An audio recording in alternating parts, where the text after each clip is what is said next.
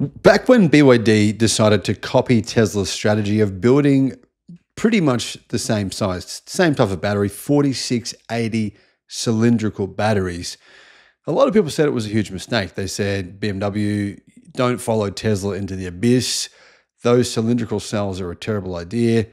BMW, I should say, they went ahead and did it.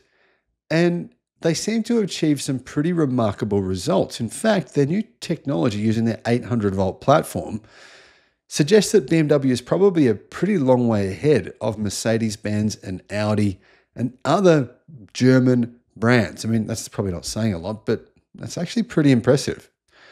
Hello, my friends. Welcome to the channel. I'm Sam Evans. You're watching the Electric Viking. Great to have you with us. I think we've got 520 or 530 members now. Thanks for joining. I'll put a link in the description if you want to become a member. BMW's 800-volt new class, let's just call them their new EV technology.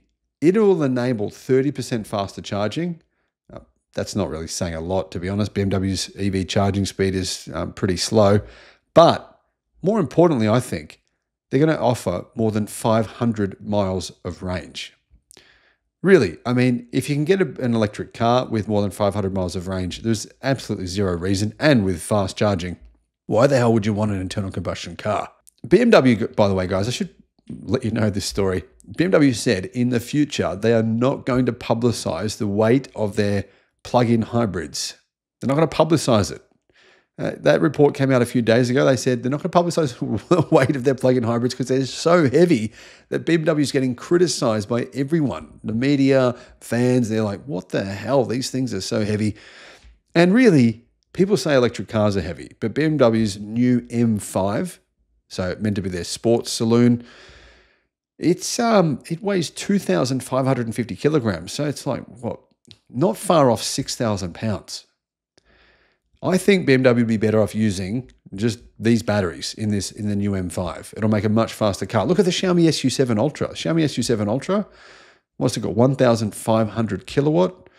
Insanely fast. I mean, scary fast. Anyhow, BMW has released tech details about its Generation 6 eDrive EV technology, and it actually sounds pretty good. To be honest, they're still a bit behind some of the Chinese, but it's a big step in the right direction, right? And one of the things I noticed about these BMW new class EVs is they look a bit interesting, very different, but and not my style, not my taste. I wouldn't go, hey, look at that. I really want a car looking like that. I'd probably do the opposite. But a lot of people like this design. I'm surprised. I mean, BMW's EV sales are surging worldwide. They're doing really well. So what do you guys think? Do you like the design, or are you like me? I mean, for me, it doesn't work. But for a lot of people, clearly it must. Taking over from the current Gen 5 eDrive technology, Gen 6 arrives later this year in the first of the new class cars, the iX3. But it's going to be rolled out to the entire lineup of BMW EVs, including M models. So it looks like new M models like M3, M5 will get these batteries and this technology probably within the next maybe 12 to 18 months. The 800-volt charging capability, that's basically the structure of the car. And the batteries are built from cylindrical cells, which are similar in size to Tesla's 4680 cells. Apparently, this allows them to be 1/5 more energy dense, says BMW, and charge 30% faster, meaning they're going to get about 30% more range compared with the brand's current electric cars. I mean, realistically, that would mean BMW could, with let's say you put in a 90 kilowatt hour battery into a BMW 3 Series, you'd get around probably 550 miles of range. That's pretty good. That's actually really good. That range boost can't come soon enough for BMW's EVs, say some people. Some people say, some models just don't have enough range. And yeah, I mean, some of them do, some of them don't. The BMW iX2 xDrive 30, that's one of the most popular BMW EVs because it's cheap, or relatively cheap for a BMW. But it does only have 285 miles of range. That's 460 kilometers, which for a premium car it's not a lot. Apparently though, all of BMW's Generation 6 EVs will have bidirectional charging. I don't know what that means, guys. Does that mean DC charging, as in they can send DC charging out of the car? That would be vehicle to grid. That would mean they'd be capable of vehicle to grid.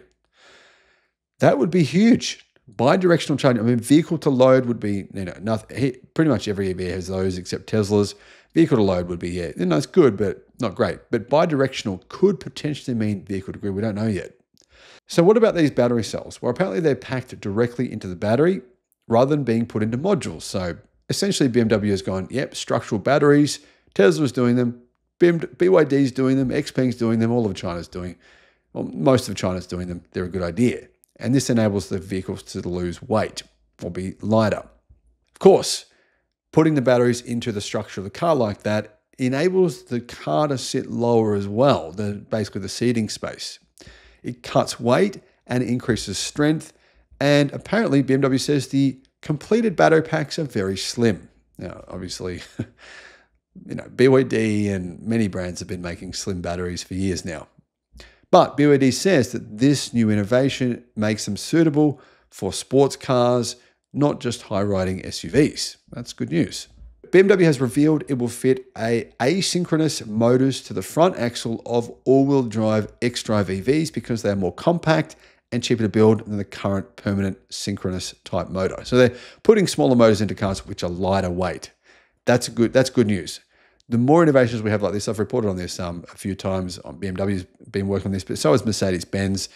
Multiple different companies around the world are working on these smaller motors, and they're getting smaller and smaller and more power dense and more power dense. It's remarkable what these small electric motors are doing. I mean, you can get a small electric motor now that's this big, weighs about 60 kilograms, and has way more power than 95% of internal combustion engines on the road. It's just truly amazing. The Generation 6 drive systems have been in pre-production at BMW's factory, their plant in Austria, since summer of 2024. But series production kicks off in September this year in launch for the iX3 this fall. Apparently, there has been a decision for new class cars to be built in 5 different production locations. So these electric cars will be made in Germany, Hungary, China, Mexico, and the United States. Now, of course, we all know it's more expensive to make cars in Germany than any of those other places. I suspect this would be the order of cost to make the cars. Cheapest is obviously going to be China. Mass production there, levels, China. Equal second would be probably Hungary and Mexico. Third, or actually they're going to be fourth, aren't they, would be the United States, and Germany is definitely last in terms of being the most expensive. You can imagine, therefore, that Germany will try to move the majority of the production to China. It would cost them a lot less money to do that. And of course, they're going to be hoping that the Chinese will buy their cars because, as you know, all legacy automakers, including particularly the German ones, are really struggling in China. Guys, what do you think? Do you think this technology will be enough for BMW to ride out the Chinese disruption that's happening right now? I don't. I think it's good, but it's not quite good enough. But it is good that BMW are doing this in-house. They aren't doing it by themselves, though. They do have a partner for this battery production. Same thing for the electric motor production. But anyway, it is more a sense, they are becoming more vertically integrated. And I think there's an awareness from automakers knowing that they do need to become more vertically integrated to cut costs, to improve efficiency, and to improve integration as well. Big changes here. Structural battery pack for a BMW, that's good. 30% increase in energy density, really good. And a very big increase in charging speed, also good. It's really kicking some goals here, BMW. Just pity about the vehicles still looking a bit ugly. What are your thoughts? Let me know what you think in the comments. Bye-bye.